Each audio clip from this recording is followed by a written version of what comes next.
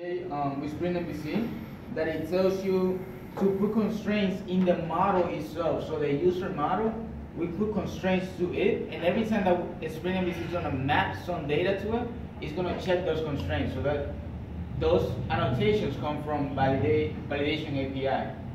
Also, this is all part of this is also part of that validation that Spring MVC allows us to do. JSP has tags that allows you to do programming with it, like for loops, if statements. So they are called JSTL, and so that's the dependency for that. This is something extra that so I teach. You guys don't care about it, but I know. But I teach more high-end stuff like creating your own annotations and creating your own constraints for models. So this tags allows you to do that. And so by here is the Spring MVC that you need, in case you wonder. Those 5 is the one that you need for Spring MVC. The first 5 that you have in there. Everything else is extra, but it's good to have. All we'll get from the Maven repository? All of them are all there. Everything is there. Just sometimes you need to know like what are you looking for. Like if you want to do some type of work, then you look for, hey, what's the jar for this type of stuff? That's how you look it up. What's the Hibernate validator for? The Hibernate is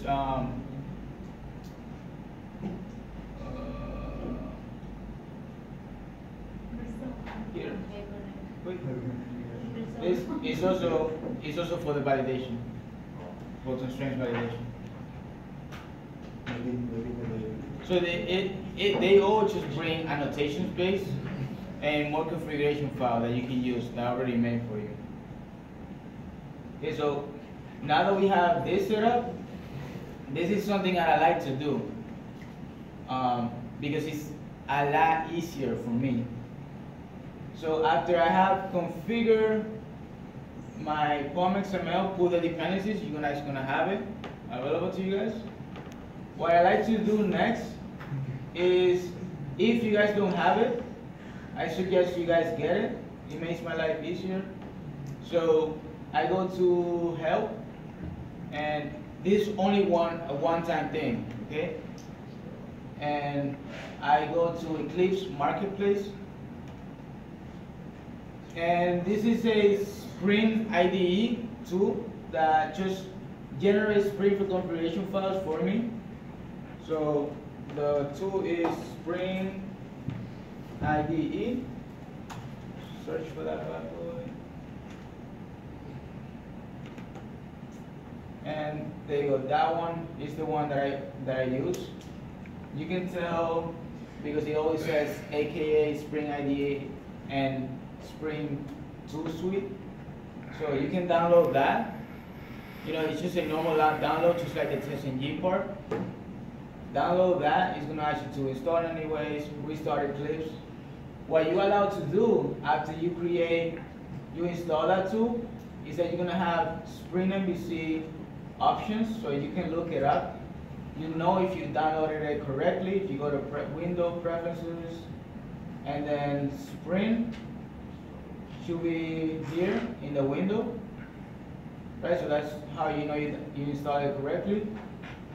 But what does that mean for your project is that you can give it Spring tools, and what I like to do is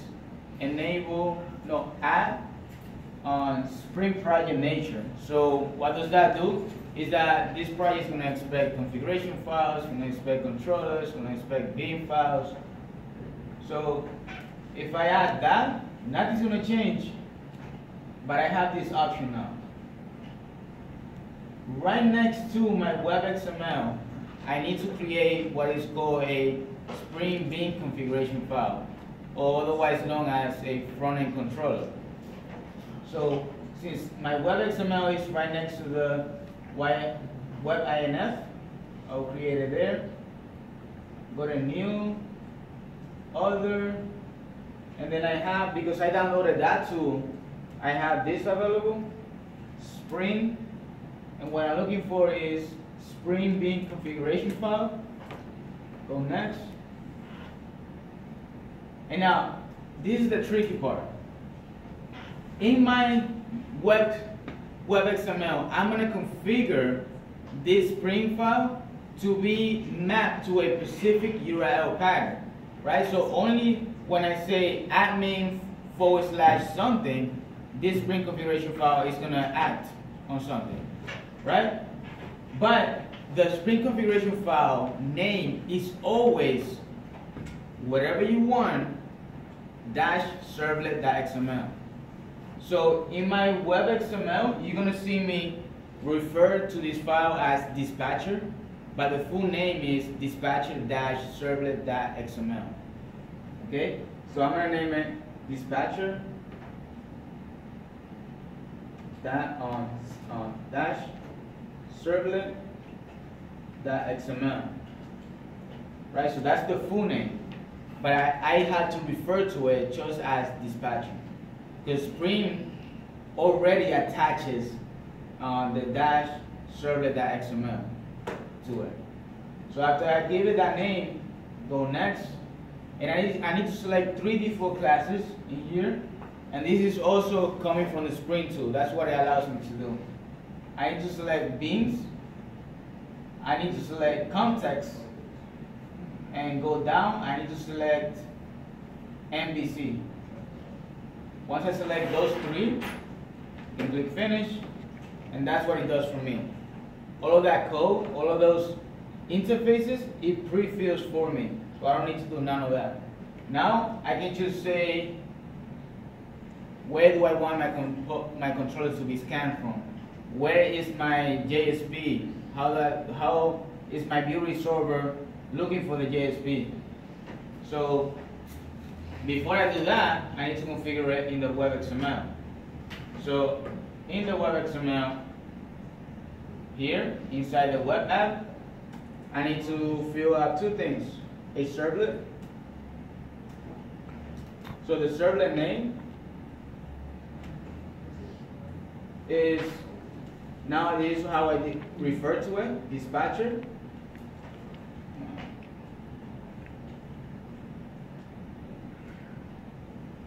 Right? The file is called dispatcher-servlet.xml, but I only refer to it as dispatcher. The class is something that I need to look for. Servlet. So the class is something that I need to look for, and that is given by the Spring Maven repository website. So you just search for the class for a front-end controller or Spring configuration file, and you will get it from there. I already have it, so I'm just going to take it, copy and paste that here.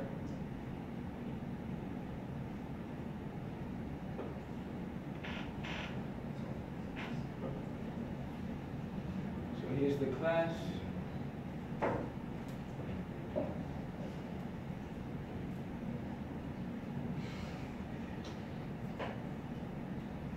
So that's always the class. That's coming from the Spring MVC library, framework, I'm sorry. Now, how do I get to this? How do I use this dispatcher? I need to set up a servlet mapping for this controller, this front-end controller. Servlet mapping, and this servlet mapping is gonna go for the servlet called dispatcher.